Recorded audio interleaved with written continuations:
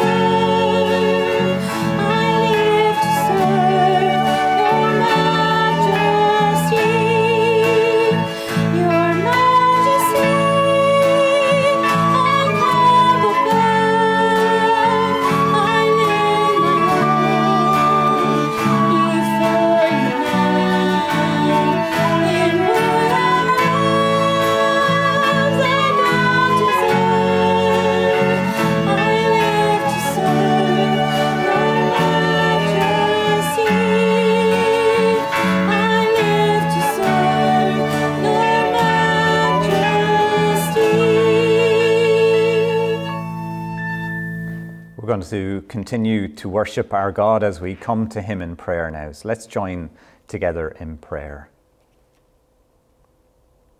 On Wednesday night at the gathering, we were looking at these words from Romans chapter 1, verse 17. For in the gospel, a righteousness from God is revealed, a righteousness that is by faith from first to last. Gracious God and Father, we come into your presence today, and we confess that so many times this week we have sought to build our own goodness, our own perfection. We've tried to live lives that are pure and good and wholesome. We've tried to be righteous in the way we think and act and communicate. But Father, we fail. We don't live up to our own standards. The things we want to do, we don't do because we are sinners in need of you. Father God, we thank you today that you, Lord God, alone are righteous. that you are perfect and holy and splendid in who you are. You are righteous in the way you act, in the way you command and make judgments. All your ways are good and perfect. Father, you're righteous in the way you communicate and make promises. And Lord God, we thank you for the good news of Romans chapter 1, verse 17, that there is a righteousness from you that has been revealed, and it can be received by faith. Father, thank you this day that Jesus died for our sins at the cross, and that we can know forgiveness of sins. But more than that, we can stand before you, not in our own goodness, but in Christ's righteousness, those robes we do not deserve. Father, thank you that you have revealed, made known this righteousness to sinners like us through the work of your Holy Spirit to awaken our souls to our sin and need of Christ. Father, thank you that you give us the Holy Spirit to live in us, that we are sealed in Christ through the Spirit of God. Father, thank you that the Holy Spirit enables and empowers us to live this new life in Christ, that he fills us with desires for the things of God. Thank you that the Holy Spirit is committed to helping us to be more like Christ in all that we do. Today we are humbled by your work of grace and mercy. We thank you for the gift of the Holy Spirit, and our only response is to serve and live for you. Father, encourage us this morning as we look at Acts chapter 2, that we may see the great work of the Spirit in the lives of your apostles and that continuation in the lives of your church today. Father, do us good this morning as we meet in our homes, as we sing your praises, as we come into your presence, as we respond to your word. For we ask these things in Jesus' name. Amen. Over the last 2 Sundays, we've been doing a sermon series in the book of Acts called Easter and Beyond, where we've been looking at the work of Jesus Christ as he continues the ministry that he began in the book of Luke and continues into the book of Acts. And today we're looking at Acts chapter 2. So at home, can I encourage you to take your Bibles and to turn to that chapter? We're going to read the first 13 verses. And this morning, Bill and Doreen Colvin are going to read that passage of Scripture for us. Acts chapter 2, verse 1 to 13. When the day of Pentecost came, they were all together in one place. Suddenly a sound like a blowing of a violent wind came from heaven and filled the whole house where they were sitting. They saw what seemed to be tongues of fire that separated and came to rest on each of them. All of them were filled with the Holy Spirit and began to speak in other tongues as the Spirit enabled them. Now there were staying in Jerusalem God-fearing Jews from every nation under heaven. When they heard this sound, a crowd came together in bewilderment, because each heard them speaking in his own language. Utterly amazed, they asked, "Are not all these men who are speaking Galileans? Then how is it that each of us hears them in our own language? Parthians, Medes, Elamites, residents of Mesopotamia, Judea and Cappadocia, Pontus and Asia, Phrygia and Pamphylia, Egypt and the parts of Libya near Cyrene, visitors from Rome, both Jews and converts to Judaism, Cretans and Arabs. We hear them declaring the words of God in our own tongues." Amazed and perplexed, they asked one another, "What does this mean?" Some, however, made fun of them and said, "They have had too much wine." And may God bless this reading of his word. Thanks to Bill and Doreen for reading that passage in Acts chapter 2 this morning. And later in our service, we'll be returning to that passage. Boys and girls, mums and dads, everyone at home, it's lovely to have you with us this morning. And this morning, I want to ask you this. Have you ever made promises? Have you ever made promises? I make them all the time. I make promises to Stephen that I'll go play football with him. I make promises to Sarah that I would do certain jobs at home or be home at a certain time. And I don't know, boys and girls, whether you have made promises Maybe over this lockdown period you've made promises to tidy your room, or you've made promises that you'll be quiet so that people can work at home. Whatever these promises are, sometimes we break our promise, don't we? And then other times we keep them. And in our passage this morning from Acts chapter 2, Jesus always keeps his promise. And in this passage that we read in Acts chapter 2 this morning, Jesus is keeping his promise because he promised that he would send the Holy Spirit to his apostles. And that's what's happening here in these verses. And we're going to read a verse that reminds us of the promise that Jesus said would happen when the Holy Spirit comes. It's going to appear on your screen now, and we're going to say it together. And it's taken from Acts chapter 1, verse 8. And here's what it says. Jesus promised that when the Holy Spirit would come, this is what would happen. Say it with me. You will receive power when the Holy Spirit comes on you, and you will be my witnesses. So Jesus told his apostles, wait for the promised Holy Spirit. But when the Spirit comes, you'll receive power, and you will be Jesus' witnesses. Last week we met the apostles. We're going to meet them again now and find out what happened in Acts chapter 2 when the Holy Spirit came. So boys and girls, we were learning last week about the apostles. Here they are again. Do you remember last week? Remember, there was only 11 of them, but we added Matthias, and that made 12 apostles last week when Matthias was added to the apostles.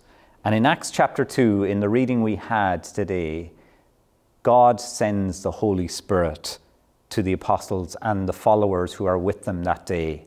And we're told in the passage, boys and girls, that there was a sound like the blowing of a strong wind. I wonder, could we make that sound at home? Maybe put your hands up to your mouth and make that blowing sound like a storm.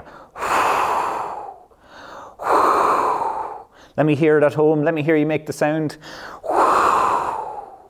And this is what the apostles heard, the sound of a very strong wind coming. But also, they saw flames of fire which rested on them. And boys and girls, look this morning. These flames of fire landed on each of the apostles. It's a wonderful story, isn't it? And what was happening is that they were able to speak in different languages so they could tell people about Jesus and be Jesus's witnesses. There's lots of things to learn about the Holy Spirit, boys and girls.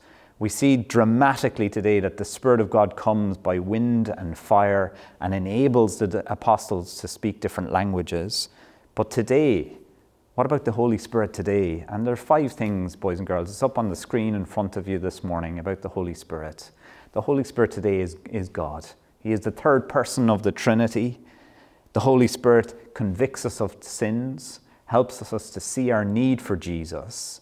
And number 3, what a wonderful thing. The Holy Spirit lives in us. And then number 4, the Holy Spirit can help us to pray and understand God's word. The Holy Spirit is committed to making us more like Jesus. So just like on that Pentecost day, the apostles were enabled to speak different languages. The Holy Spirit is given to those of us who are Christians to help us live our lives for Jesus. And that's something to thank God for today.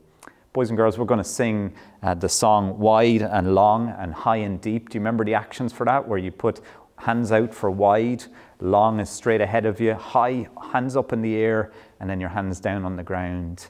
But in the middle of it says, and we pray that we will be filled with the Holy Spirit. Let's make this our prayer and response to God's word today. Wide and long, high and deep.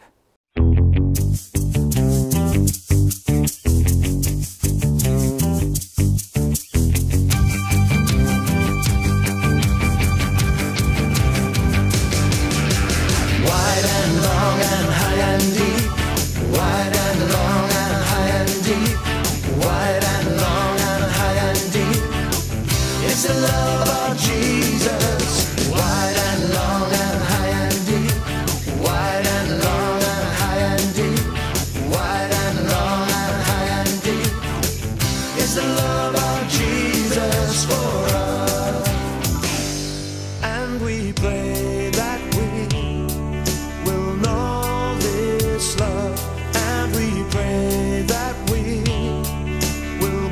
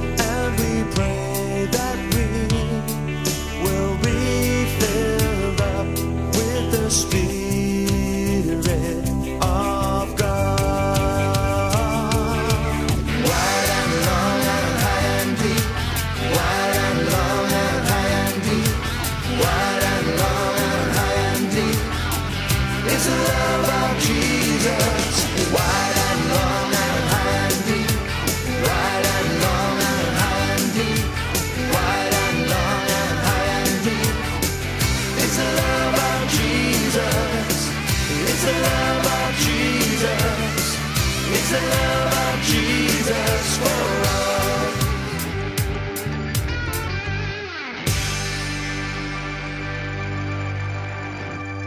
Thank you for joining with us today and over the previous Sundays that we've been able to put these services online. I hope they're of benefit to you and encouragement to you. And before the restrictions kicked in mid-March, we as a church family were working our way through a book and in the sermons and through home groups called Why Bother with Church?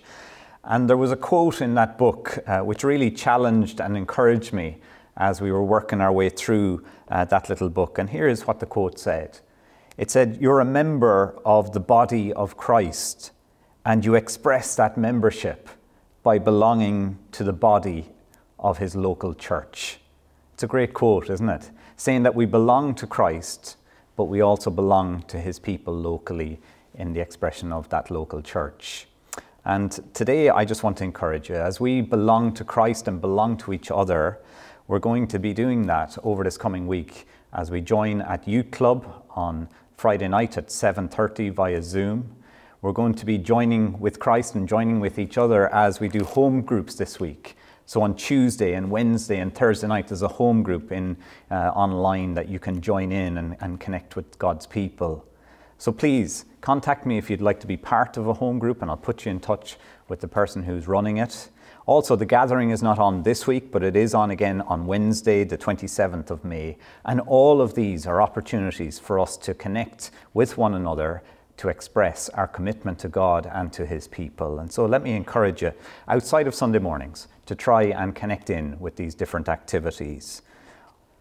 Thank you so much for those who have asked for the little book, Where is God in a Coronavirus World? Thank you also for those who have managed to give it to friends and family or out in their area. We have given out as a church family over 550 of them, but I still do have some of them left. And so please come and get a copy for yourself or get a copy for a neighbour or a friend this week.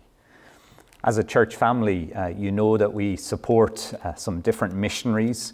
You know that we have certain costs in the church, and at this time, our giving and our tithing is very much down at the moment. And I just want to encourage you, as best you can, to think about the weekly envelopes. If you want to continue with those, please do.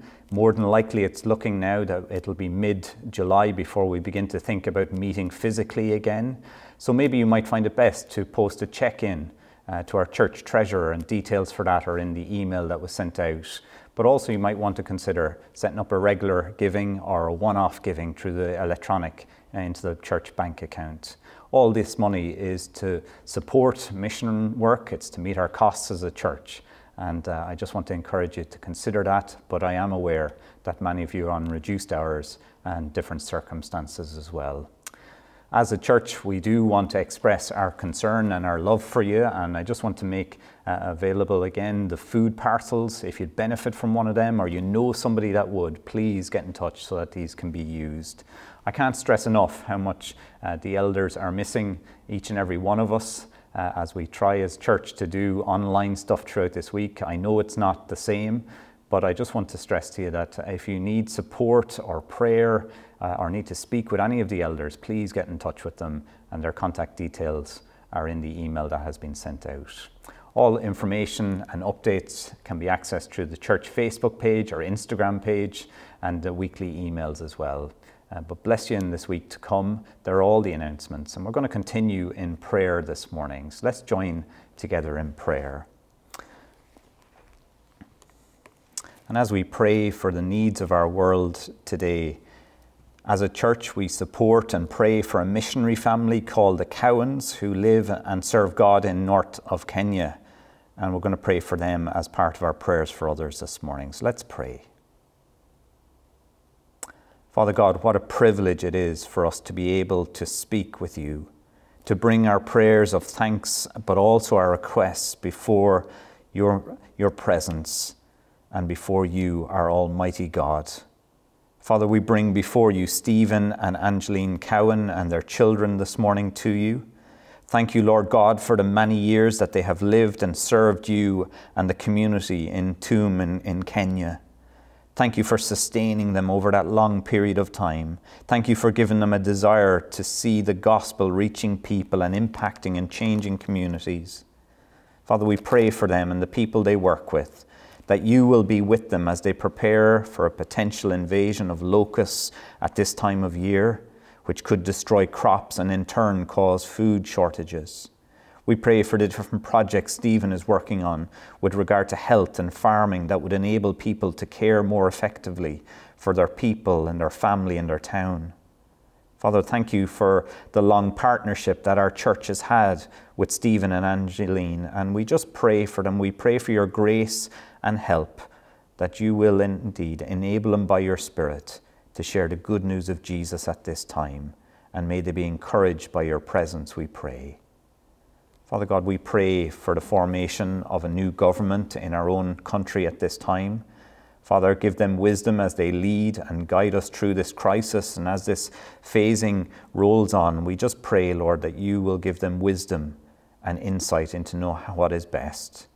There are some big decisions to be made, and there will also be the criticism. And we just pray for our leaders that, Lord, you will be their guide and that they'll be conscious of your help, we pray.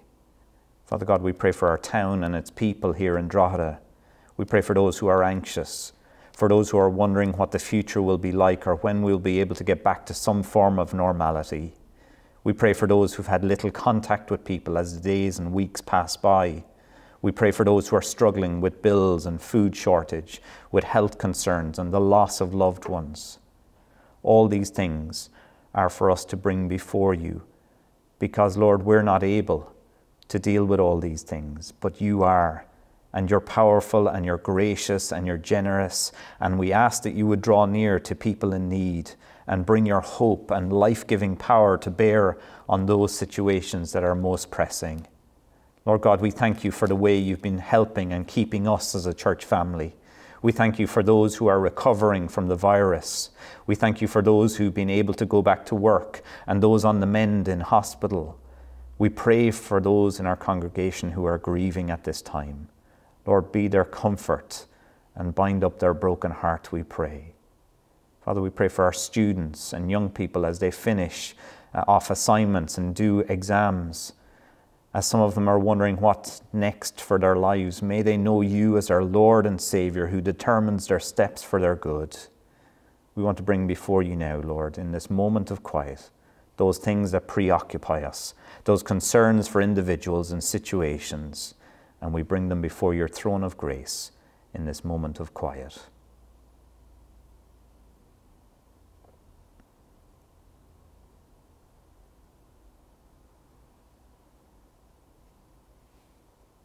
Father, hear our prayers, we ask, and hear us as we say together as your people, Our Father who art in heaven, hallowed be thy name.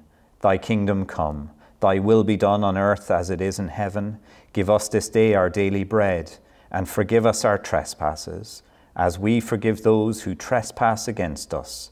And lead us not into temptation, but deliver us from evil. For thine is the kingdom, the power, and the glory, forever and ever. Amen. Amen. Before we come to Acts chapter 2 this morning, we're going to sing these words. Holy Spirit, living breath of God, breathe new life into my willing soul. Cause your word to come alive in me. Give me faith for what I cannot see. Let's use this as a time to prepare our hearts and minds to hear God's word as we sing Holy Spirit, living breath of God.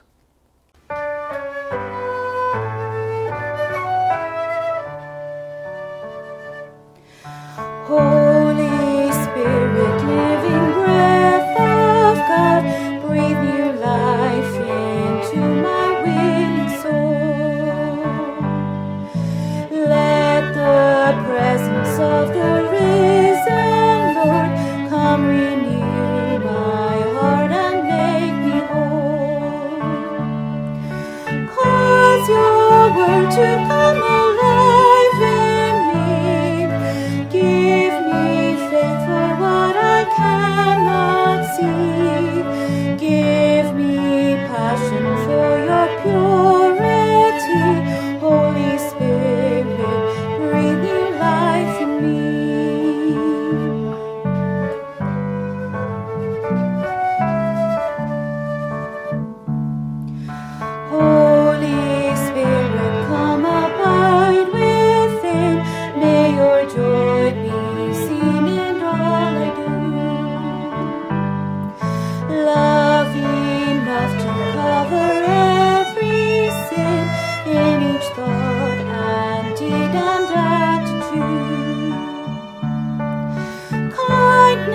to the greatest and the least. Gentleness that sows the path of peace. Turn my strivings into works of grace. Breath of God, show Christ in all I do.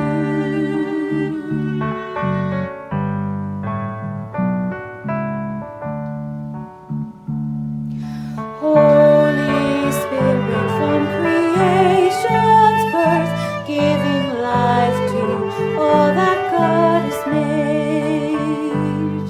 Show your power once again on earth, cause your church to hunger for your ways.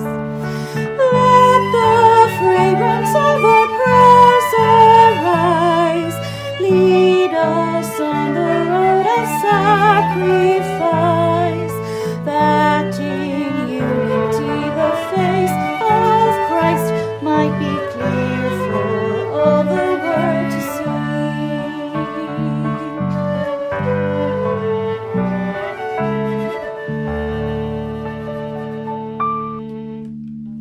Let's turn to Acts chapter 2 this morning.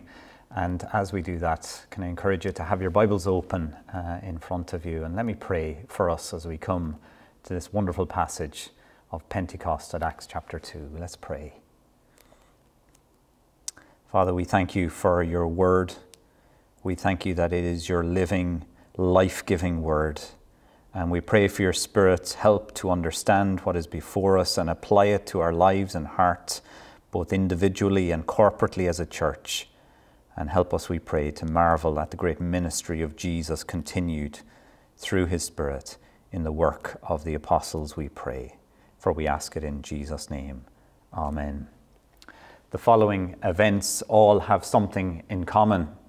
The landing on the moon in 1969 by Buzz Aldrin and Neil Armstrong. The civil rights movement fronted by Martin Luther King when he had that amazing speech, I Have a Dream. 1989, some of you may well remember this very vividly, the fall of the Berlin Wall, or, very sadly, the tragic events of 9/11 or 7/7 in London. These events all have something in common, and it is that they are moments in history and time when life changes dramatically, when there's a heralding in of a new era, and the events that we've just mentioned were hugely significant. And this morning, as we come to Acts chapter 2, which I hope you have open in front of you, we're coming to an event in history and time which is hugely significant. There's a heralding in of a new era here. It's an event which will turn the world upside down. And it is this. It is the coming of the promised Holy Spirit being given to the apostles of the risen Lord Jesus. This passage that you have before you, chapter 2, verses 1 to 13, can be divided into two parts, and that's what we're going to look at this morning. The first part is verses 1 to 4, and the second is verses 5 to 13. So let's have a look at verses 1 to 4. Follow it with me. The gift of the Holy Spirit. Pentecost was celebrated in Jesus' day, 50 days after Passover. And it was traditionally a harvest festival. And we see here in chapter 2, verse 1, when the day of Pentecost came, it says they were all together.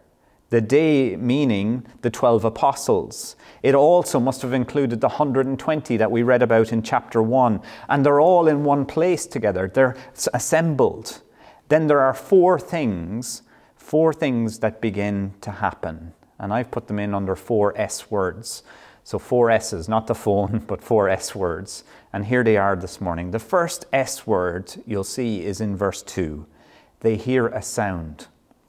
A sound, it says in verse 2, like the blowing of a violent wind, came from heaven and filled the whole house where they were sitting. David Peterson, in his commentary in Acts, says this: the wind is an emblem for the Spirit or creative breath, pneuma, of God. The Holy Spirit described as a wind here. John's Gospel, do you remember back there in chapter 3, it described the work of the Spirit in these terms. The wind blows wherever it pleases. You hear its sound, but you cannot tell where it comes from or where it is going. So it is with the work of the Spirit, or those born of the Spirit. There's something powerful here in Acts chapter 2, uncontrollable, being communicated here about the imminent arrival of the person of the Holy Spirit on the day of Pentecost. So that's the first one. They heard a sound. This violent wind had come. Secondly, the second S word is sight. Verse 3. They saw what seemed to be tongues of fire that separated and came to rest on them. Here we have another symbol of God's presence coming amongst his followers as the followers saw fire. Where can you think of in the scriptures where there has been fire symbolizing the presence of God? Take a moment just to think about that. What part of the Old Testament, New Testament have you seen this before? Let me give you a few examples. When God made a covenant with Abraham in Genesis chapter 15, we know there was a smoking fire pot, which indicated God's presence. Do you remember back to the time of Moses in the book of Exodus? Moses was out in the desert and he saw a bush on fire, but it wasn't burning out. I don't know if you can see it this morning, but straight in front of me is the pulpit fall. And that has a burning bush of the time of Moses as well. And that is symbolic of God's presence. And remember what God said to Moses in Exodus 3. He said, Moses, Moses, do not come near. Take your sandals off your feet, for the place on which you're standing is holy ground. Moses hid his face, for he was afraid to look at God. Fire, signifying the presence of God. When the law, the 10 Commandments, were given to the people of God on Mount Sinai, we are told the following in the book of Exodus. Mount Sinai was covered with smoke because the Lord descended on it in fire. The smoke billowed up from it like a smoke from a furnace. The whole mountain trembled violently. A tremendous fire and smoke on Mount Sinai, showing that God had turned up. And here in Acts chapter 2, verse 3, we see the Spirit of God coming upon the followers of Jesus as fire. And really it's the fulfillment of John the Baptist's words when John said this, that he had come to baptize with water, but one more powerful than I will come, the thongs of whose sandals I am unworthy to untie. He will baptize you with the Holy Spirit and with fire. And here we see the fulfillment of John's words here in Acts chapter 2, as God the Father sends the Holy Spirit from heaven, sounding like a violent wind, and what seemed to be like tongues of fire rested on his followers. And this brings us to the third word beginning with S this morning. The word is Spirit, verse 4. It says in verse 4, doesn't it, that all of them were filled with the Holy Spirit. They've been given God's Spirit. And when this happens here in verse 4, Jesus was making good his promise, like we were saying with the children, that in a few days he would baptize them with the Holy Spirit.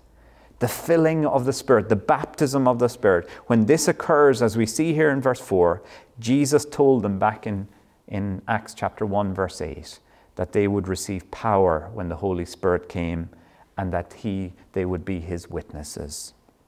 The blessing of God's Spirit was for each individual member of the believing community here in Acts chapter 2, so that with power they would go out and be the Lord's witnesses.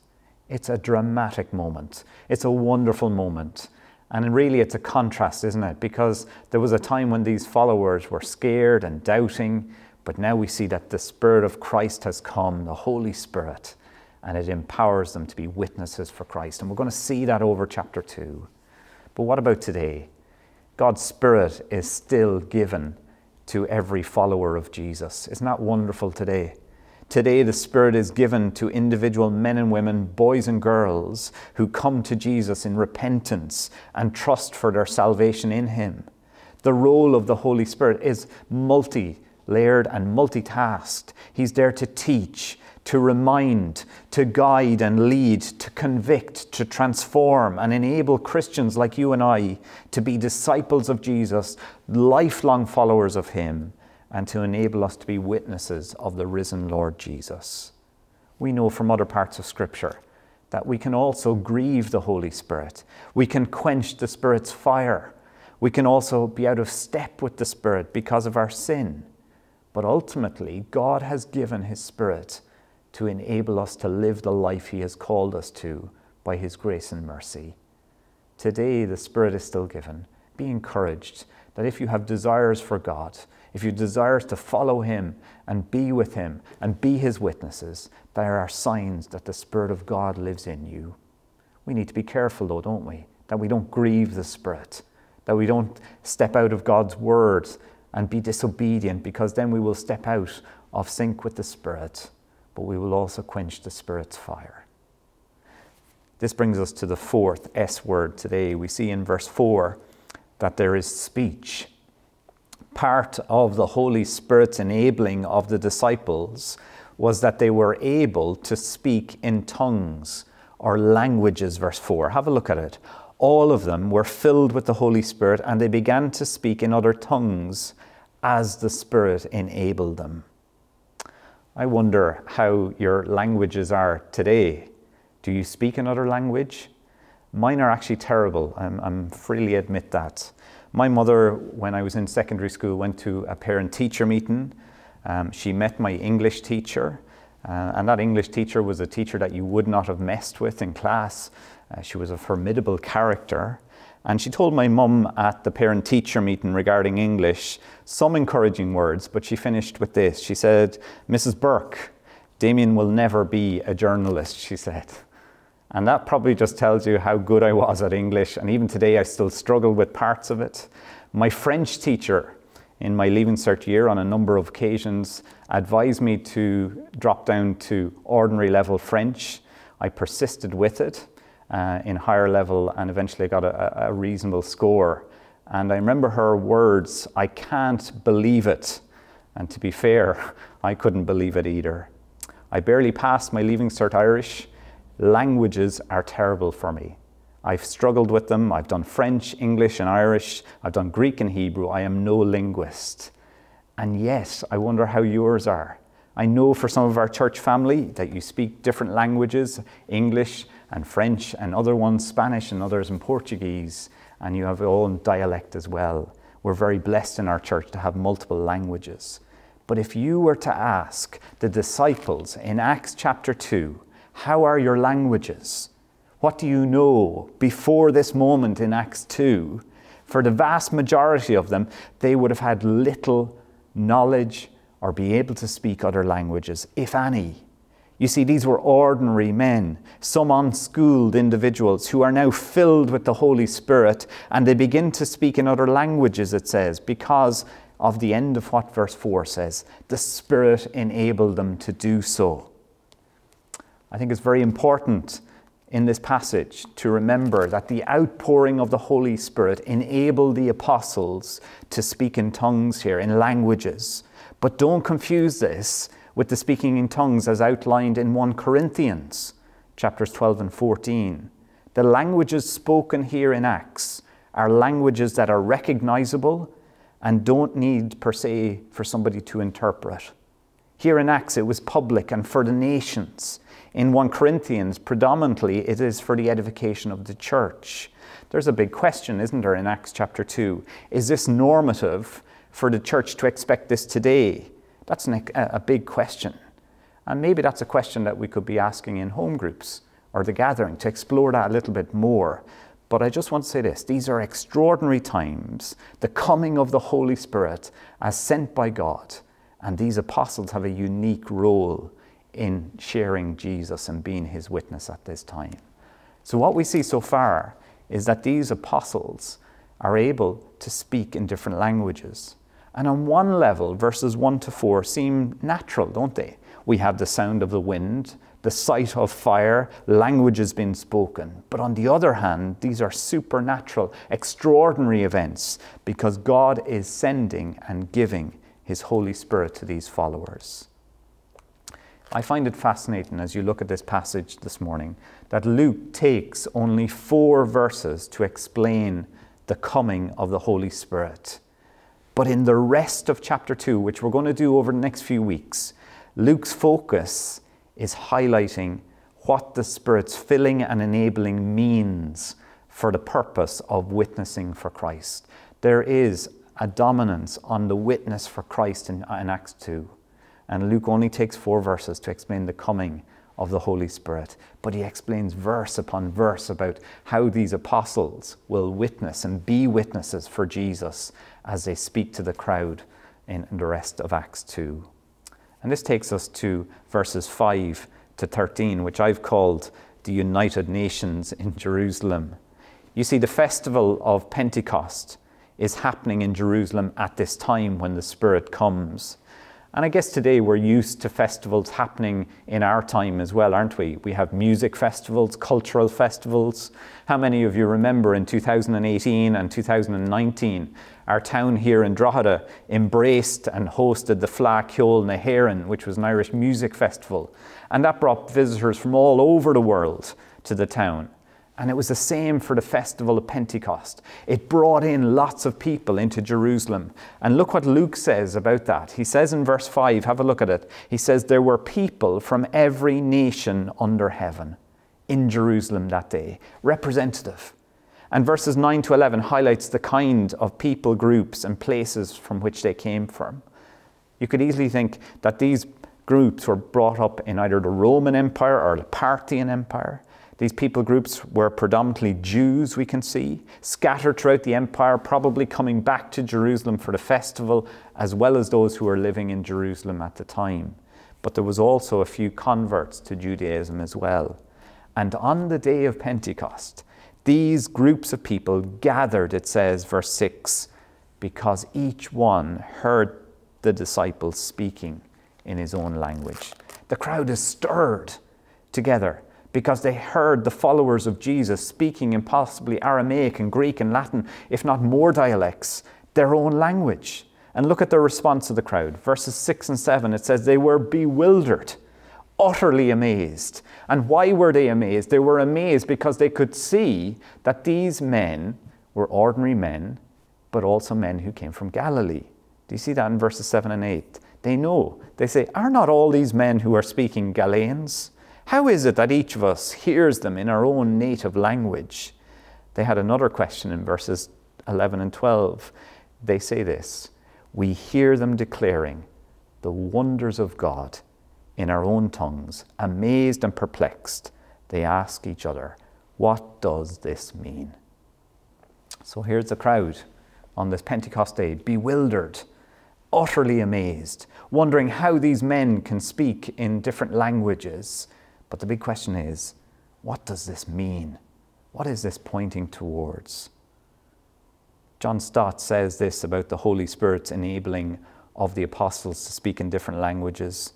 Inspired and equipped for what would be essentially a verbal ministry, they were empowered to bear testimony to the exalted Christ. What are we to make of all that is happening here in Acts chapter 2? On the day of Pentecost, it is hugely significant that every nation under heaven was there with their different languages.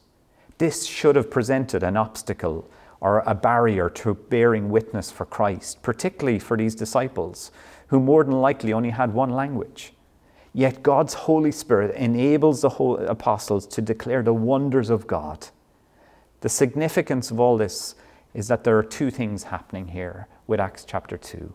On one level, Acts chapter 2 is looking back.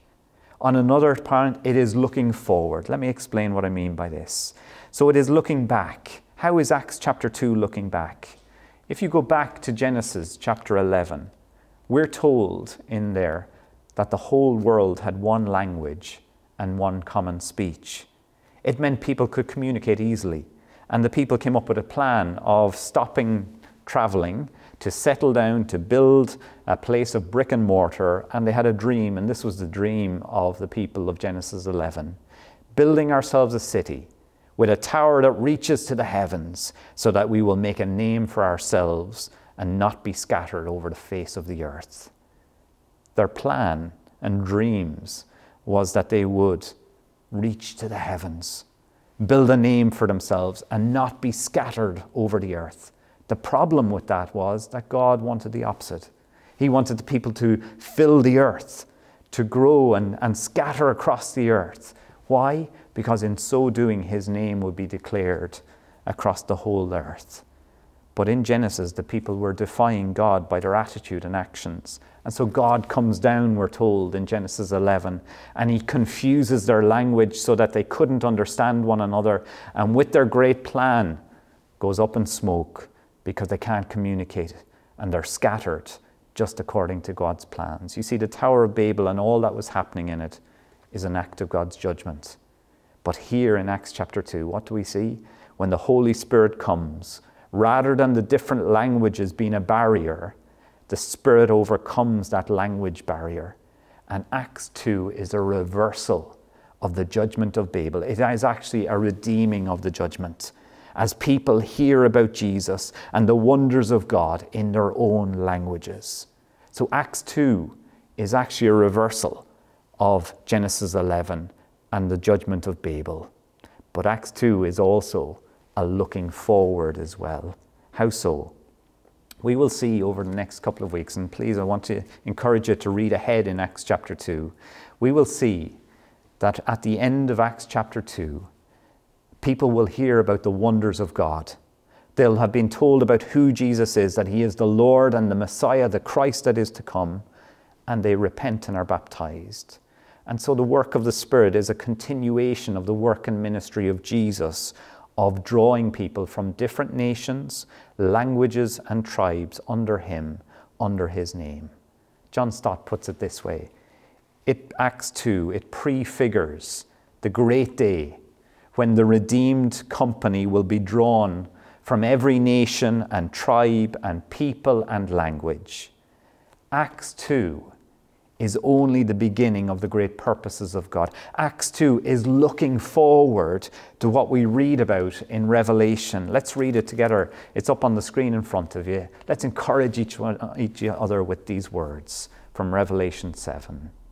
After this I looked, and there before me was a great multitude that no one could count, from every nation and tribe and people and language, standing before the throne and in front of the Lamb.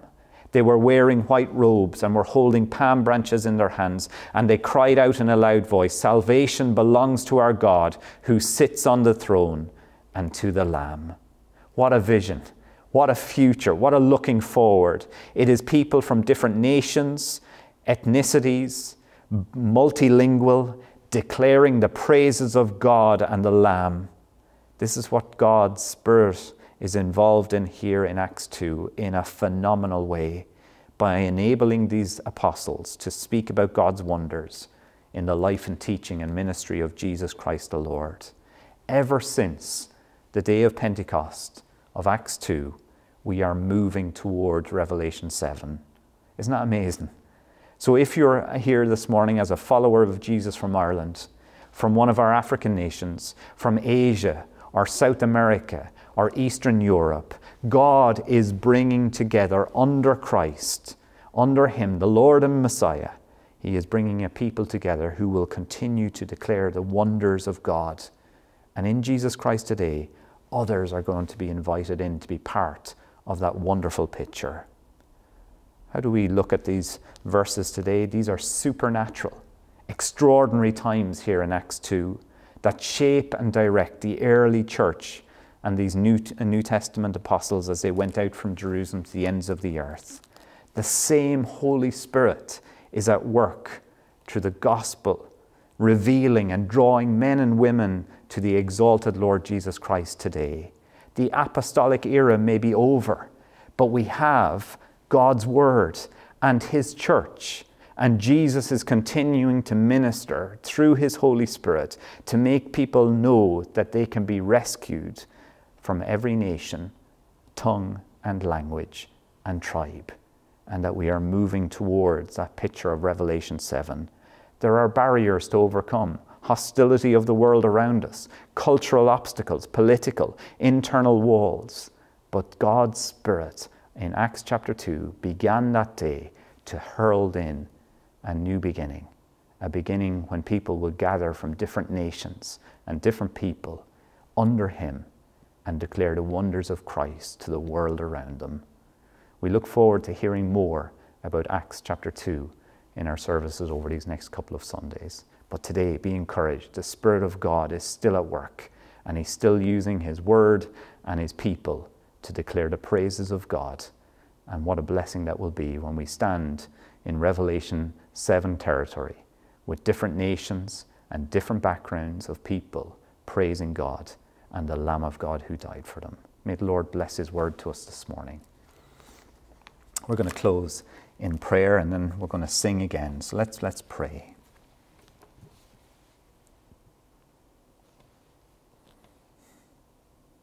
Father God, what a wonderful passage this morning from Acts chapter 2, when the Spirit, the promised Holy Spirit, comes to those followers on the day of Pentecost, enables them to speak in different languages. Why?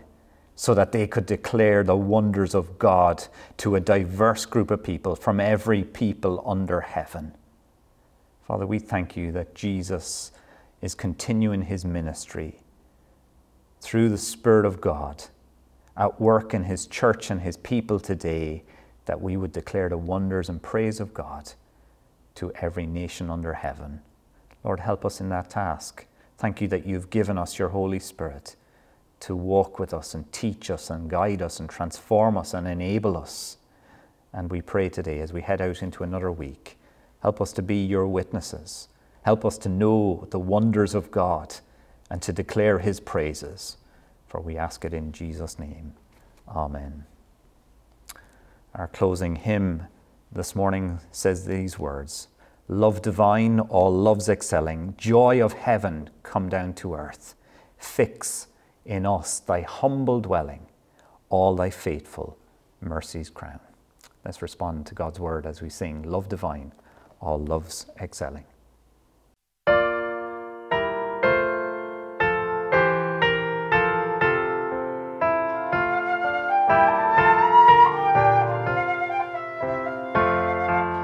Love divine, all loves excelling, joy of heaven to earth come down.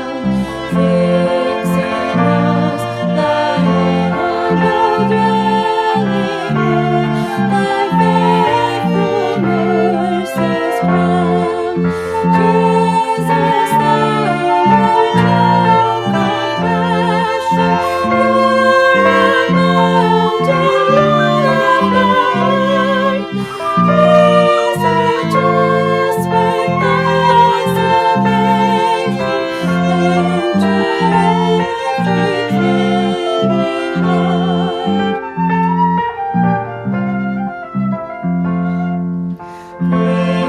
the